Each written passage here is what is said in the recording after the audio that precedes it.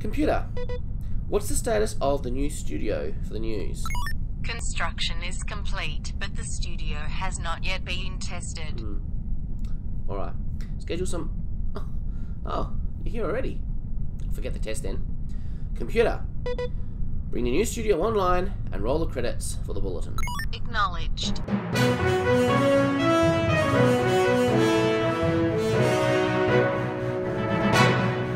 This is the Christian Fantasy and Science Fiction Bulletin for July 2019, bringing you the latest news and releases of speculative fiction created by Christians. I'm Adam David Collins. Paul Regnier has released Paranormia. Chris Lowry is penniless and painfully geeky, so when the struggling illustrator makes a wish that grants him supernatural visions, the lines start to blur between his comics and reality. After he crosses paths with a protector who calls himself an angel, Chris must decide if being a hero is worth the danger. This urban fantasy features an underdog hero and Regnier's signature humour. Lindsay A. Franklin is releasing The Story Raider on the 23rd of July. This is book 2 in the Weaver trilogy. Deceiving an empire is a treacherous game. This series follows the adventures of Tanwen, who doesn't just tell stories, she weaves them into crystallised structures that sell for more than a few bits. It seems this is the season for anthologies. We have 3 of them. Plus there's another launching at Realm Makers, but I'll talk more about that one next month. Superversive Press have released the latest of their planetary anthologies, Jupiter. Stories of leadership, fatherhood, defiance, and of perseverance, all inspired by the planet Jupiter or the myths that gave it its name. Bear Publications have just released Beatitudes and Woes, edited by Travis Perry and originally inspired by C.W. Breyer.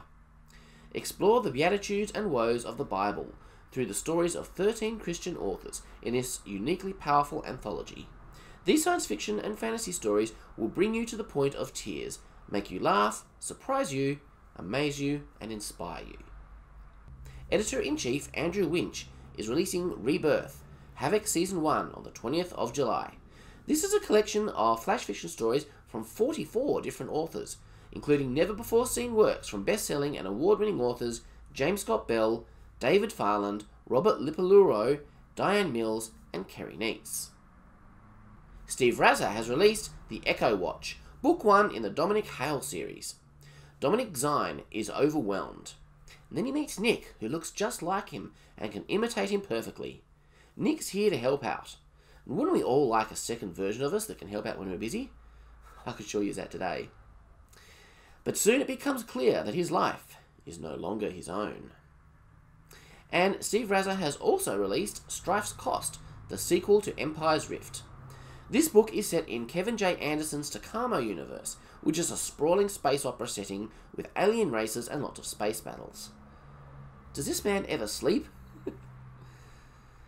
Supersonic Pod Comics have released their first 2 episodes, starting with Origins.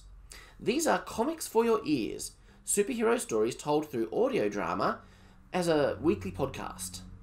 4 different series make up a shared superhero universe. You can listen to the episodes for free on your favourite podcast app. C.E. White has released Vincent in Wonderland. A dark enemy threatens Wonderland, but Alice won't face it alone. She'll be aided by an 11-year-old Vincent van Gogh. This book is a prequel to The World's Next Door. Jesse L. Roberts has released Hand of Steel. All Chris wants is to capture enough bounties to keep her belly filled and move up in rank.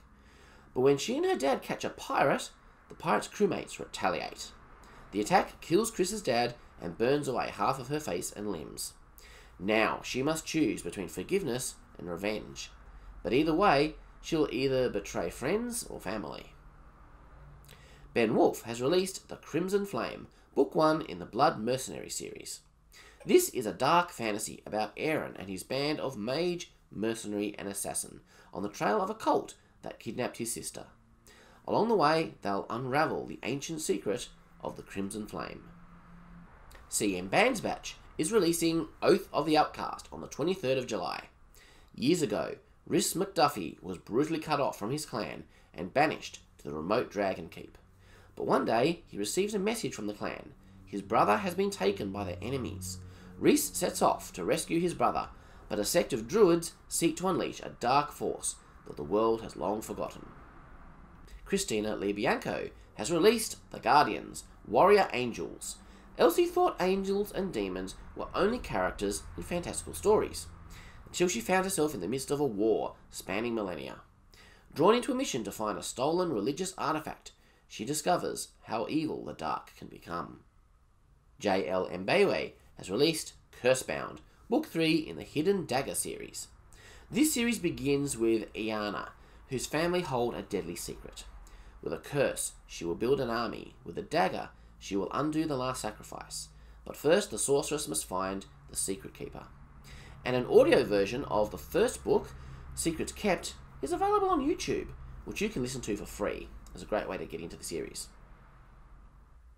Kyle Robert Schultz has released Deadwood, The Return of Crockett and Crane.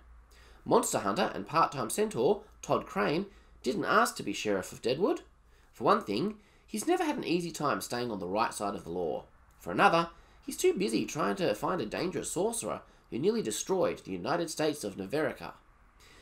But he's the only one who can thwart the schemes of a powerful magical entity manipulating the town from the shadows. Next month, we'll be doing our annual Realm Makers special, so be sure to tune in for that one. It'll be very exciting. Until then, live long and prosper, and God bless.